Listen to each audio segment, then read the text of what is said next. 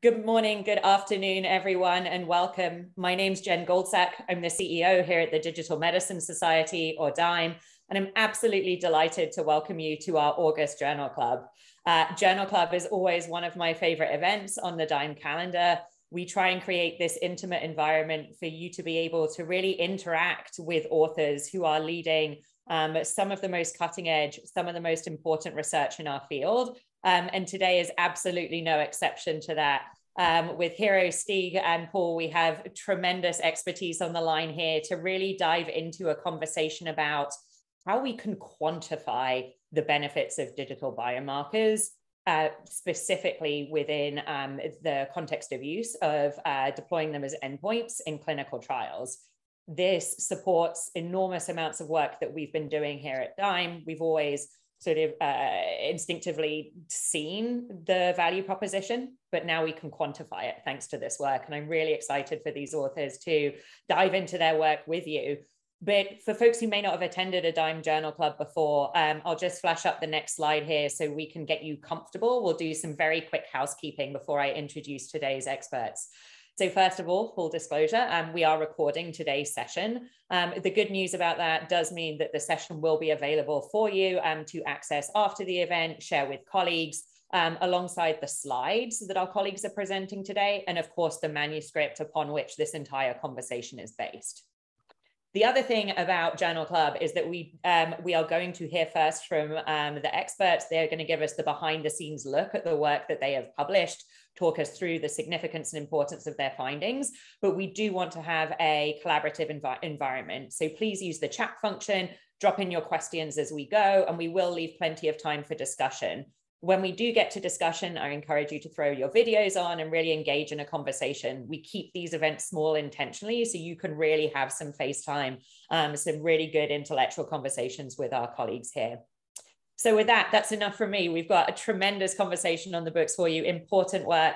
And I'm delighted to welcome three of the co-authors from, as I said, Quantifying the Benefits of Digital Biomarkers and Technology-Based Study Endpoints in Clinical Trials, Project Moneyball. And Hiro, I'm going to come to you first and ask you to introduce yourself to everyone on the line. This is something I've had a little bit of visibility in for a while, and excited for everyone on the line to get to know you.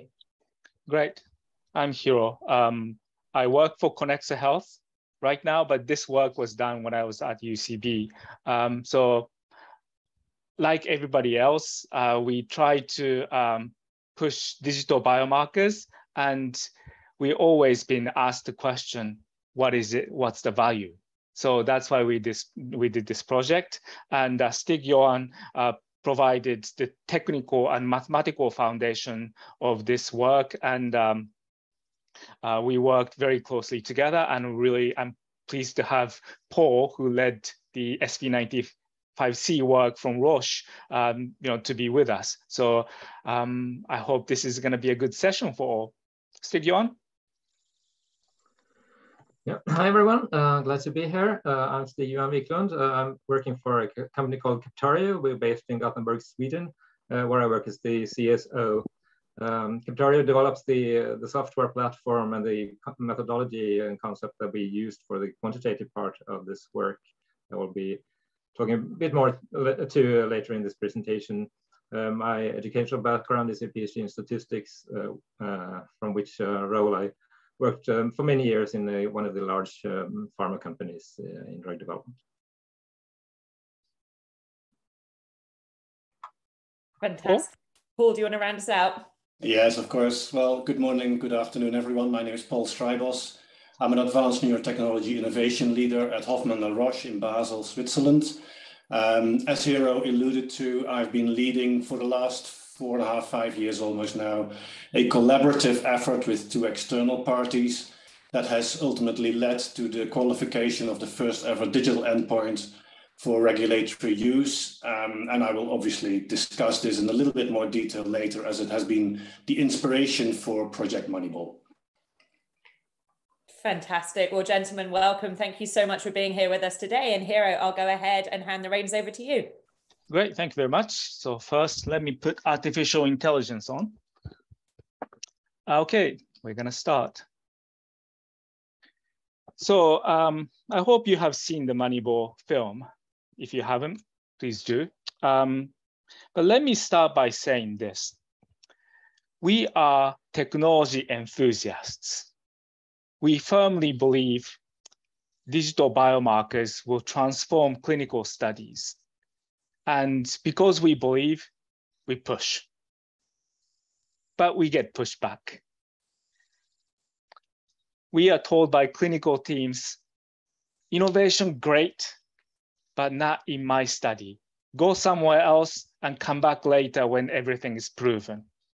And we feel that's missed opportunity. So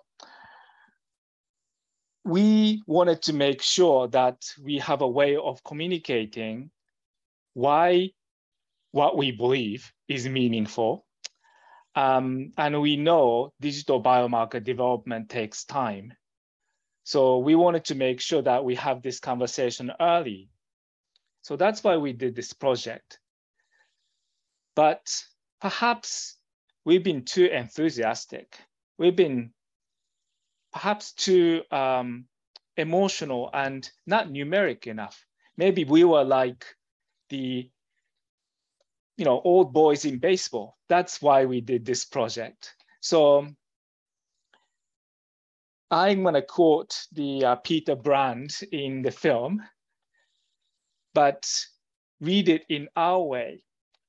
Our goal shouldn't be to buy technologies. That's not our job. Our goal should be to buy clinical trial success, clinical study successes. And in order to buy clinical study successes, we need to buy true responders.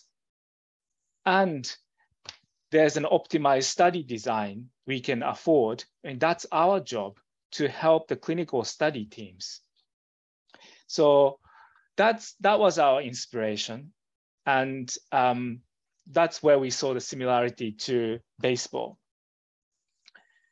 So to start with, we simplified clinical study in 6 elements. And I'm sure this is going to sound obvious to you that digital biomarkers mainly contribute in 2 aspects. One is to improve patient selection, and the other is to improve outcome measurement or endpoints. And when we do that, we have more true responders having the true target disease and showing relevant treatment response. And that leads us to smaller sample size, shorter studies, and higher probability of success. Everybody likes that. And with that in mind, we created a model. And we based our work on 2 borrowed biomarkers. One was DAT scan measurement in Parkinson's disease. This was great job done by CPP, and the selection of Parkinson's patients in using DAT imaging has been qualified. And I applaud the CPP team for driving that. And that was amazing. And we borrowed that for patient selection. And for the outcome, we borrowed SV95C because there wasn't anything relevant available in PD. So we borrowed SV95C as if it was for Parkinson's, but it was only for modeling. And I'm really glad to have Paul here to, so that he can explain what he went through and what he saw as an impact. Paul? Yes, thank you, Hiro. So I think you've set the scene very nicely, Hiro. It is really with the, against the background of being unable to objectively measure disease progression in our patients accurately and precisely that led us to set up this partnership some years ago now. And I should really acknowledge the 2 other parties in this relationship. One is Professor Laurent Servet, who some of you may know. He's a pediatric neurologist working out of Oxford. And he really has been very interested for a long time in being able to better measure how his patients are doing on and off treatments. And then the second partner in the relationship is a small French technology company, which is actually anchored in the defense industry. And this company is called Sysnav Navigational Technologies. And Sysnav is a really excellent partner to start with, but they're also really, really interesting to work with because of their diverse background. They are not a medical technology company, but their technology is actually highly applicable to the medical field. The technology that they have can be best described as GPS-free geopositioning. And through the partnership, we've developed wearable technology that essentially contains this technology and makes it fit for purpose to monitor disease progression with high accuracy and precision in the real world in various patient populations, obviously. Next slide, please. Now, it's really important to acknowledge the technologies that we've used for this. So you have to recognize that you cannot just use a Fitbit or an Apple Watch or a smartphone watch, application, for example, to measure deep phenotyping of movement accurately and precisely in the real world. It simply is not designed for that. So through the partnership, we started from scratch and developed a novel wearable technology that is based on magneto-inertial technology. And the first form factor you may be familiar with, it's called ActiMyo. And we've now miniaturized that into a new form factor called Side, as in by my side, that is now also suitable, highly suitable for pediatric populations. Suffice to say, this device is technically and analytically verified. It meets the necessary data privacy and security standards. And it is actually optimized for clinical trial use. So typically the devices are worn on the ankle, and in fact, it's best characterized when it's worn on the ankle. And that allows you to, with high accuracy and precision, allow the deep phenotyping of ambulation in the patient population that is using the device.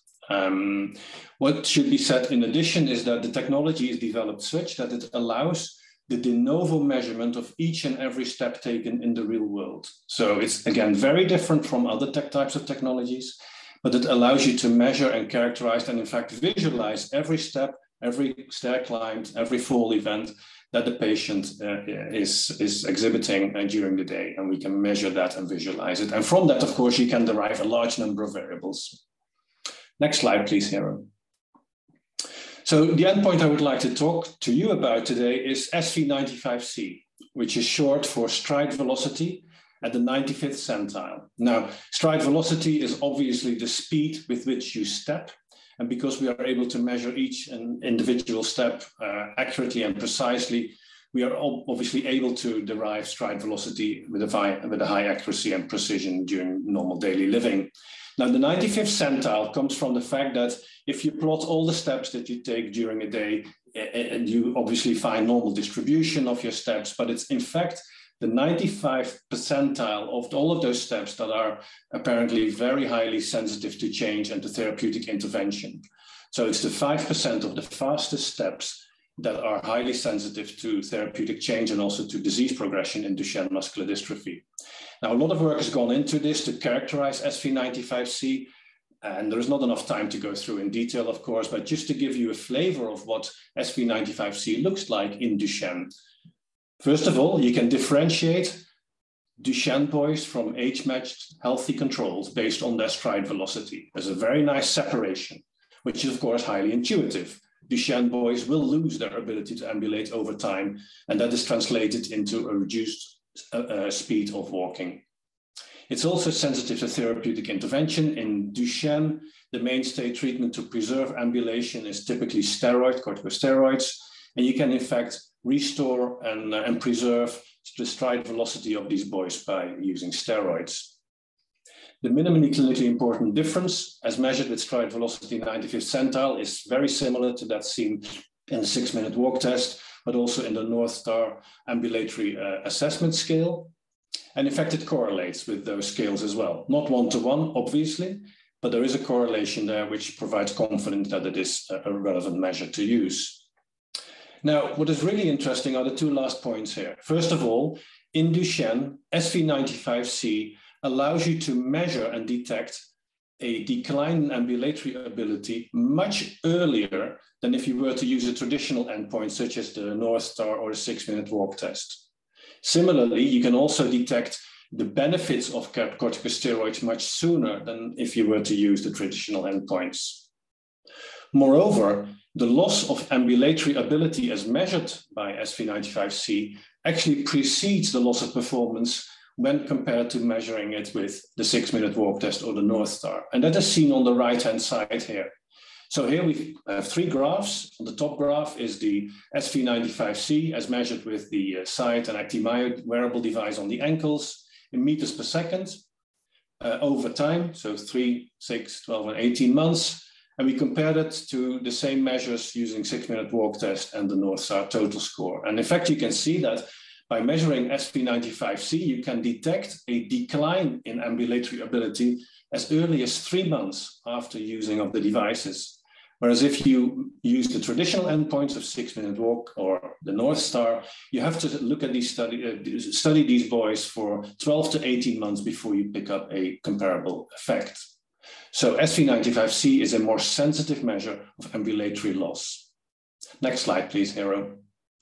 So all of these data were taken to the EMA and the FDA back in 2017.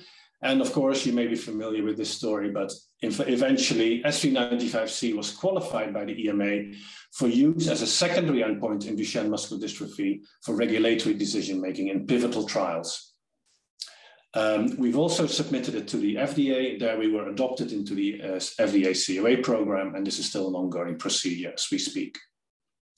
This was such a landmark event that the EMA actually presented and published a number of articles themselves in order to highlight the importance of this qualification, as it was the first digital endpoint ever qualified for this purpose. Next slide, please. Now, the final EMA opinion is publicly available, so you can read it yourself if you like, but let me just quote some of the text that the EMA has put in there, because it's highly insightful as to how they consider SV95C. So stride velocity at the 95th centile when measured at the ankle. So this is the first caveat. It needs to be measured at the ankle using a valid and suitable wearable device. So in the final opinion, there are performance metrics that a device needs to meet in order to measure SV95C for regulatory decision-making purposes. And this, of course, rules out other types of technologies that are not designed for this purpose. It is used and can be used as an acceptable secondary endpoint in pivotal studies for regulatory decision-making, and it allows you to quantify the performance and the ambulatory ability of patients directly and continuously in the natural environment. So it quantifies baseline performance, it monitors disease progression and treatment benefits. And in fact, what's really interesting is that the EMA recognized the value of this by stating that this is actually complementary to the traditional endpoints, such as the 6-minute walk test and the North Star, but also that it has the potential, with further evidence, to replace these traditional endpoints. And that could have a major impact on the trial design, specifically for Duchenne muscular dystrophy, as you can see on the next slide. So what we typically do if we run studies in Duchenne muscular dystrophy is that we power the study on a traditional endpoint, such as the North Star or the 6-minute walk test. Now, the 6-minute walk test is a close correlate to the stride velocity endpoint, of course. So if you were to power a study on 6-minute walk test and you use an MCID of 30 meters versus placebo, then you typically would end up with a study that contains 100 patients per treatment arm. And you would require to study these patients for 12 to 18 months, typically. Now, if you were to instead power the study on SV95C with its superior sensitivity, then you can actually see that the MCID is very similar to that of the 6-minute walk test. It's about 10 centimeters per second, which equates to 36 meters on the 6-minute walk test. So it's very similar to that. But if you push that through the power calculation, then you get a dramatic reduction in the number of patients that you would require per treatment arm to see a treatment benefit, 14 versus 100. This is a massive and significant change in the power of this study, of course. Not only that, because of the increased sensitivity to detect change, you would also only have to run the study for 3 to 6 months versus 12 to 18 months.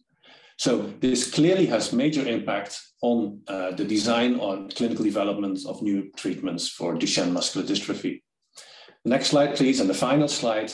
So here you can see what the benefit of SV95C on clinical development in Duchenne is. Essentially, it significantly reduces the sample size and the trial duration. Therefore, it reduces the burden and it increases the ability of patients to enroll into the study. Now, this is clearly very specific for Duchenne in light of the qualification, but Stig, Johan, and Hiro have applied this whole concept to see if it would also apply for other indications where a highly sensitive digital endpoint could be developed as well. So with that, I would end here and hand over to Stig, Johan. Thank you, Paul. Yeah, and as Hiro mentioned this in his introduction, and as Paul alluded to just recently, the objective of the Moneyball project that's underlying this article was to try to see if we could develop a quantitative model that would enable clinical trial teams to quantify the eventual benefits in a clinical trial in drug development of using digital technologies. This slide shows some of the core components of that model that we developed. And I've used for this slide and also for the next slides a graphical representation that's got an influence diagram that's often used in decision analysis and decision quality analysis. This shows as rectangles the choices or the decisions that need to be made, in this case by a clinical trial team. Should we use digital technologies? If so, what endpoint should we use? Do we use a digital one or a traditional one? What study population should we use? Should we use a digital biomarker to enrich the study population? Those are the questions that we try to address with the model. The elliptic forms, and as I mentioned here, is one of the core assumptions that we need to make is the treatment effects. So the elliptic forms are assumptions or uncertainties in the model. We represent the uncertainties with statistical distributions to describe the uncertainty and a range of uncertainty for things that we don't know and that we need to make assumptions about. Having done that, the elliptic form with double contour lines are things that we need to calculate to get to the eventual outcome. And indicated here, one of the key things that we do calculate from our models is statistical significance, as Hiro mentioned early on, that we are using as a key metrics to identify then the eventual outcome, given is the hexagons here, the value from the clinical trial and the value from our model, and that is in this summary, whether or not the trial itself is successful. And we can measure that in terms of the probability of study success, the POSS. We use this model then and apply Monte Carlo simulation on that, meaning that we draw a value from these uncertainties, from these statistical distributions that represent uncertainties. And we calculate the things that are needed in the model, and we calculate the eventual outcome, whether or not the trial is successful or not. And we repeat that, and in the article we repeated that 10,000 times. We do that, we built the model and performed the project using the platform Captario Sum that is developed by Captario, the company that I work for. I could also mention at this stage that the quantitative model itself, as represented here, and the one that we use to provide the results on, that model is entirely disease agnostic. So while we were inspired by Parkinson's disease and inspired by the great work that Paul is described to you on SV95C, and we're inspired by that to produce results. The model itself and the modeling concept could be applied to any disease area or any biomarker or technology that you want to evaluate. So that's a key part. Obviously, there's more to our model than is shown on this slide. So we go to the next one. I've added some more detail and flesh to the bone to the modeling concept that we developed. This might look a bit overwhelming. Try to guide you through it piece by piece. So we go to the next slide. We see the first part of this model, and that's regarding the treatment effect. So we need to make some sort of assumption regarding what benefit will the treatment under development in the clinical trial give to the patient. That could be split up into sort of typically as an active treatment as compared to a control treatment, could be a placebo treatment arm in the clinical trial. But also in the case that where we would use a biomarker to enrich the study population, we need to make assumptions regarding the treatment benefit in the positive subgroup that we hope is larger than in a negative subgroup of patients that we want to exclude by using this biomarker. So we go to the next part of the model. This indicates that while we make assumptions around the true underlying treatment effect of the drug that we develop, when we then run the clinical trial, the observed value for the treatment effect that we would get as an outcome of the clinical trial is not exactly the same as the underlying truth. That's coming from the fact that in the clinical trial, as in the upper part of this box, we have a limited sample size. So we cannot get data on all available patients, but only on the ones that are included in the trial.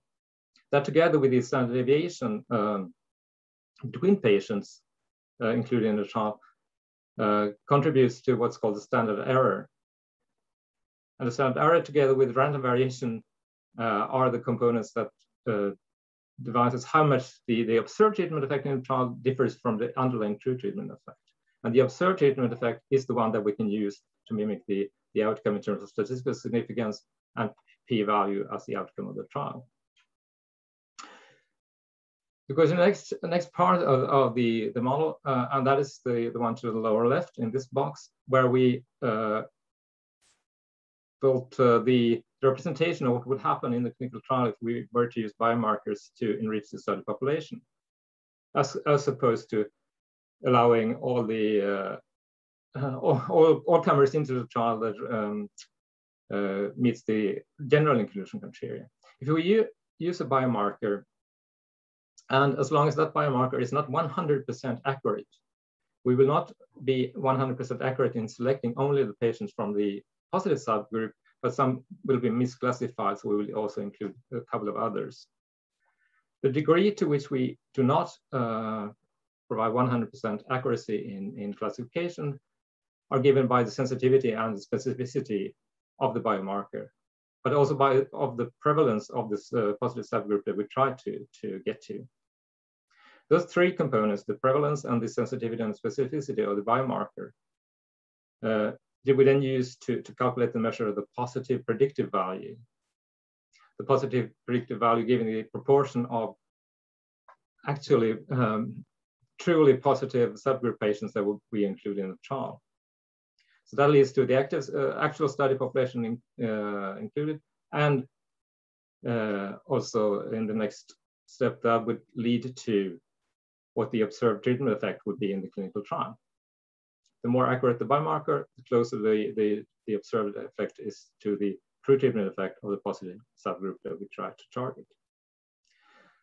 Having this tried to represent accurately or relevantly the mechanisms of a clinical trial using these technologies, we can go to the next step where we try to quantify what is actually a successful trial. That it would depend on often the significance of the trial, but also the clinical trial team could decide on other decision criteria on what constitutes a successful trial, and that would also be represented in the modeling concept that we devised. The successful trial could be measured in terms of the probability of success, of course, but it could also be converted into other metrics, like the possibility of having a smaller sample size required for the clinical trial, or having a shorter study duration of the trial. And here we'll, just in a minute or so, give more detail of how that could look like as an outcome come from using the model on actual data. But before handing over to Hiro for the final slides, I just want to mention the last component of the slide, and this is a part that we only briefly alluded to in the article, but I would anyhow want to mention it, and that is that the modeling concept that we devised and the platform allows for continuing beyond just what the benefits in the single clinical trial that we're currently running. We also transform it into the benefits of having a successful entire drug project. If the clinical team knows and has some ideas of the design of the rest of the project and makes some assumptions with the commercial department on the market opportunities for this drug under development, the study duration and the increase in the study duration could be converted into a shorter time to launch of this drug into the market, which will enable the drug development team to calculate other measures as well for the entire product, like the net present value or the return on investment. So with that as an introduction to the components of the model that we developed, I hand over to Hiro for a presentation of potential results. Thank you, Stig, Johan. So here's the output. So the model produces a graphical output, or this is a really interactive tool, and how we incorporated scenarios was to create 4 scenarios, either with enrichment with DAT-scan or study endpoint with what we call SV95C like in Parkinson's. Again, this is all simulation, this is all hypothetical data, but where I like to draw your attention to is comparing the orange line, which has both technologies, and red line that does have neither. So you might say, completely traditional study design. And with these assumptions, the simulation has pointed out to the study size reduction, sample size reduction from 620 subjects to 325, which is significant difference. But again, it's coming from the assumptions, not from the model. Model is just incorporating the 2 biomarkers and visualizing it. So that's one way to evaluate the impact of adopting biomarkers. Or you could see it in, say, time to market. So it is really time to signal detection, but it's a shorthand for time to market. So if we could claim, or if we could see a potential of launching a drug, bringing a drug to market 10 months earlier, who wouldn't like that, right? So this is what it allows you to see interactively. And what we hope to do was to prove if it was possible for clinical sponsors and technology providers come together ahead of time and design the study, design the protocol with in mind the potential or realistic potential of biomarkers, and compare different scenarios and make a joint decision, which hasn't been done. So we wanted to try out if that was possible. And here it is. Technically, it's possible. And we published it so that everybody could try it out. And this is a prototype. So we would love to get your input, everybody else's input to make it better. But, we were trying to solve the fundamental kind of challenge of biomarkers needing time and money ahead of time. We cannot put digital biomarkers into pivotal study, 6 months before study starts. It's too late. We need to think ahead, and Jen's nodding because this is one of the recurring themes, and we were trying to help break that through from, with a simulation model. So that's what this paper is about. Back to you, Jen. This is absolutely fantastic. I feel like, I've read the manuscript a few times here. You and I, and actually with Stig Johan, sort of went through this still when it was in development, and still feel like there's an enormous amount to learn, and more sort of abilities to tease out value as we go. Now, I, of course, have a laundry list of questions, but it's more important that we hear from our colleagues on the line. So, Colleen, you just put a terrific question in the chat. Are you somewhere where you can unmute yourself and pose your question live? Hey, Jen. Yes, I am. Hey, Colleen. Good to see you. Oh, hey. Too.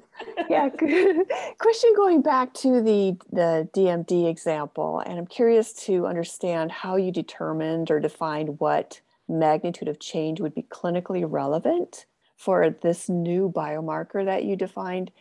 And then the follow-on questions would be, how did you get buy-in from the medical community at large? And what body of evidence did you need to submit to the regulators to convince them that this could really get some traction? Mm-hmm. Yeah, very good question. And in fact, let me start with the last question first, because clearly there was no precedent for qualification of a digital endpoint. So the eventual evidentiary package that was submitted to the EMA was essentially something that was negotiated, and that also ultimately was driven by the fact that we were limited to a rare population, a rare disease. So the ability to generate large data sets is obviously very limited and complex. So it was really a balance that was struck there. So the MCID really at the moment is based on distribution-based methodology. And in fact, it correlates well with the 6-minute walk test that you've seen. Ultimately, we want to use anchor-based methodology, which is the typical way of doing it. But because of the small sample sizes currently available, and also the lack of successful trials in Duchenne, we have not been able to get an anchor in place for that just yet. But that's work in progress, and there are studies ongoing where that will come out of. With regards to the medical community, I think this is something that is really important when you develop new endpoints, putative endpoints. It's to obviously secure the knowledge that the endpoints you're interested in are clinically meaningful, not just to the physician, but also to the patients themselves and to the carers, etc. So for Duchenne muscular dystrophy, we have worked very closely together with the main patient organizations, such as PPMD in the US. You will be maybe familiar with that.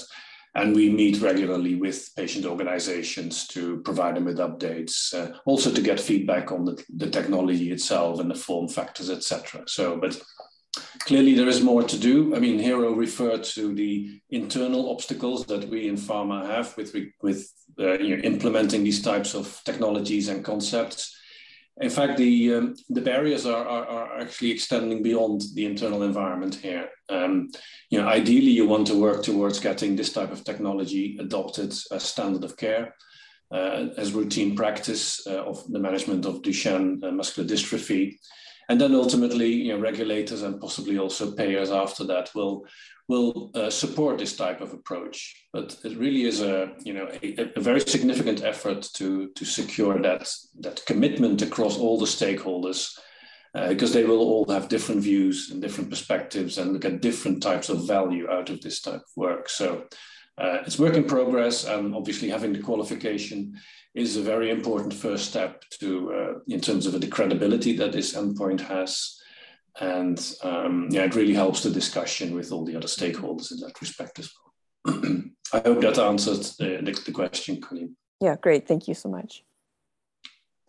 Fantastic. Thanks, Colleen, and thanks, Paul. And I'm going to monitor the chat here, folks. Please do feel free to drop your questions in as we guide this discussion. I want you to have the opportunity to chat with Hiro, Paul, and Stig Johan.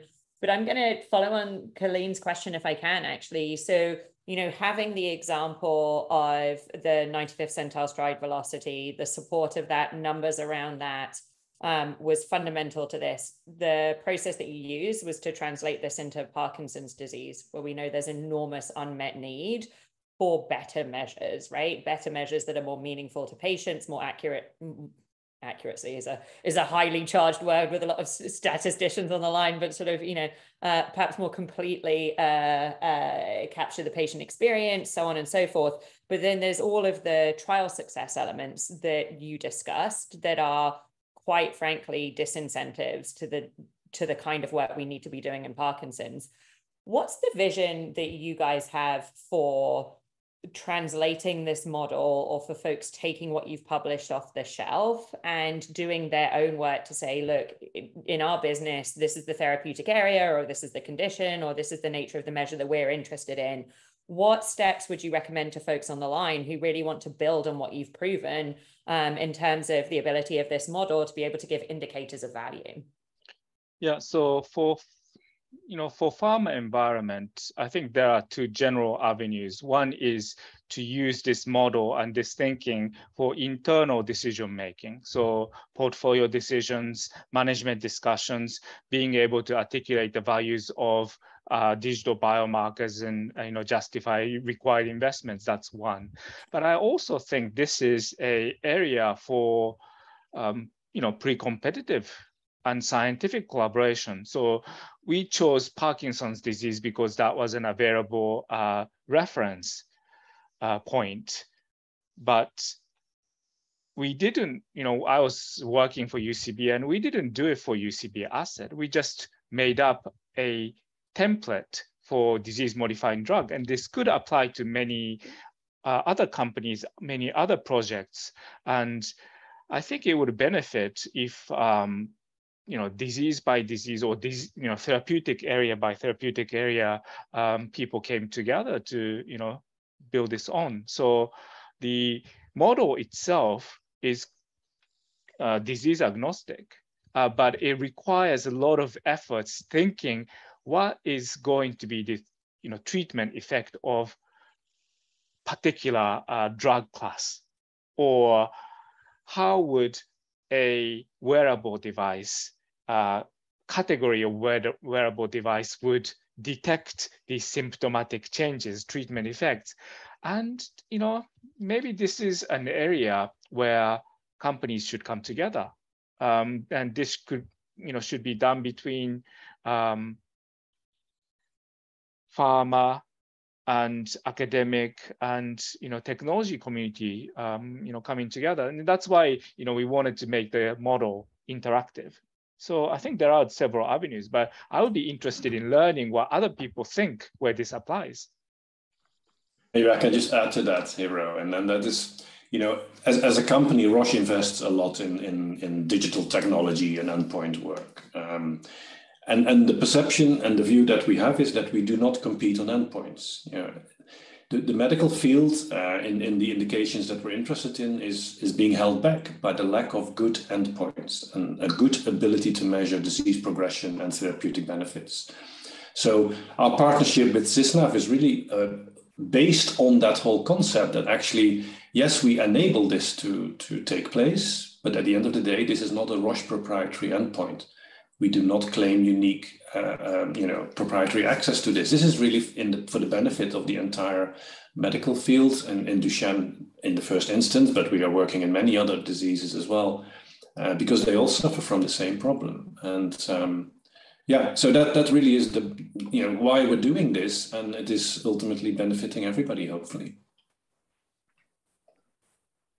I could perhaps also add to that sort of general industry perspective that you mentioned, Paul, and also Hiro, but also from the internal perspective of a drug development company, I think one of the success factors of the project Moneyball was that we had a small but focused team that came from different parts of the organization, primarily UCB, but also from us in Captario, where we have the digital technology competencies, but also the quantitative statistics that I brought to the table, but also people from the clinical trial team area, and joining forces from those three angles to this, I think is an important success factor in getting this type of work off the ground. And the other thing I would say is that you really need to start with the right technology, because unless you're able to detect and measure the variable accurately and precisely in the right context of use, etc. It really is very difficult to talk credibly about endpoints. And this is why we've invested so much time and effort with SysNav on the technology development to make sure it's fit for purpose. So, it may well be that stride velocity at 95th centile is clinically meaningful to Parkinson's. We have no idea. We need to do the research in order to establish that. Maybe it is another variable that we can measure in Parkinson's, like ataxia or small steps or tripping or, the vertical foot rise or anything like that. So, there's a lot of work that needs to be done, but it's comforting to know that at least there is one type of technology that is being recognized by regulators to be able to, to collect these types of endpoints to the right performance metric. But of course, a wearable is not, the end of all. There are other technologies, possible as well, and that's work that needs to be done still. There's so much I want to jump on from this conversation, and maybe I'll take it in two pieces. I think the first is how you underscore Hiro, Stig, Johan, the importance of collaboration and being effective with this, that whether it was across groups at UCB and then within Captario as well, that was the recipe for success here. I think Hiro also reminding us that, the model stands, right? And the question is, for other therapeutic areas, for other concepts of interest, do we have sufficient information and data to be able to plug in those assumptions to be reasonably confident in, how the model may indicate downstream value? Of course, now I'm thinking about, what we do about this at Dime, and increasingly we are engaging in these digital measures development programs, all to your point, for exactly the reason that you said. And there's a couple of pieces that I'd like to tease out and maybe get all of you guys to give some feedback on is your statement, we don't compete on endpoints. I think that's been something that some people have been saying that for a long time, but I think there's been confusion about, well, then how do we make forward progress if there isn't competition, if there isn't the ability to do something like collect and, get paid for IP? Where's the impetus in doing this? And I actually think what you guys are talking about underscore exactly how we do this. It's very interesting that the EMA, and correct me if I'm misspeaking, Paul, but the way I understand the qualification is that it's not a full stack tech product qualification. There are performance criteria for the underlying tool that must be met, but there is the ability potentially to switch that out in a very modular way. Yeah, and so I think that's it, right? We collectively rally around, and this is exactly what we're doing in our digital measures development work, is let's collectively agree on what's high value, on what's accepted by our regulatory colleagues, downstream our payer colleagues. And I think you guys, I think it was Stig, Johan, you brought up, the market size and possibility and considering and contemplating that within the model. Let's actually think about measuring what is most valuable to the industry and all stakeholders. And then the ability to compete comes from, do I have the best technology in order to do that? If I am processing and handling the data, am I doing that in a way that has, delivers it to the data scientists and statisticians in the most agreeable way and not in some sort of janky zip file? Like, these are the pieces I think can make the difference. If you want to be a technology company, provision the technology for the trial in a way that is better. Don't compete on what you're measuring. And then I was thrilled to see you guys mention V3 in the manuscript. And I think that part, and you sort of quite rightly, I think, articulate that clinical validation is actually the hardest piece of all of this. But I think what you've done further reinforces the importance of the V3 model and the modular approach, because you have the technology, you have the measure itself, but then we can translate this into other therapeutic areas by repeating clinical validation. Paul, to your point, 95th centile stride velocity may turn out to be enormously valuable to the Parkinson's population. We don't have to go back and determine the verification criteria of the tool. We know that, right? There's an efficiency here that can be gained too. To the extent to which you guys think about this strategically, I'm really curious to hear your thoughts, Paul, Hiro, Stig. Yeah, could perhaps pick up on the things that you mentioned on looking beyond the clinical trial into the market and the value that it could bring both to the company and of course to the patients and to society, then of course it could be the case where you find an excellent biomarker which allows you to identify correctly a certain subgroup of patients that would benefit more than others from the treatment under development. But if that subgroup is only 1% of the entire population, is that really valuable? Or is that just a waste of resources? Should we instead try to develop this thing for the other than 99% as well that might benefit, albeit a bit to a lesser degree, but still some sort of benefit? So a smaller benefit to 99% is perhaps more valuable both to the company and to the society and to the patients than a larger benefit to 1%. So, and that is of course a consideration and a perspective that you can only get if you take the entire end-to-end perspective into account. Yeah, so from a business point of view, or the principles we had was, we wanted to develop a model. Well, we are hoping to develop a model to complement the V3 framework and the playbook, because this is really adding further justification for the investment and efforts everybody need to make. When it comes to joining forces, probably the most pragmatic way forward is to find the common areas of common interest, kind of common denominators, and map out the disease progression or treatment effect in general, because it's quite hard work for clinicians and scientists to imagine what it might be to imagine treatment effect of, or say, disease-modifying drug in Parkinson's, which doesn't quite exist yet. So it's a lot of collective scientific estimation people need to do. So for that, I don't think it's a proprietary thing. I think it's a perfect area for collaboration. Then, let the best drug win at the end. So I think that would be the mantra, from our end. I really like that. And Paul, I don't know if you want to add anything. I think this circles back really nice to, we don't compete on endpoints. Like the whole point here, Hiro, to the deep understanding of the natural history of a condition as measured by a digital measure. Paul, when you spoke to the evidence packet that you put together for EMA, you had to be able to do that. You had to be able to show how it performed against anchor measures. I'm certain you had to talk about, what does within patient variability look like? What does across population variability look like in this measure? If we are all measuring something different, it is, we're having a conversation about the business feasibility of this, because we have to be able to invest in order to manifest this benefit for our organizations and for the patients. We have to be more focused. We have to be more collaborative. And Paul, I don't know how this is affecting other sort of ongoing strategies that you might be able to talk about. Well,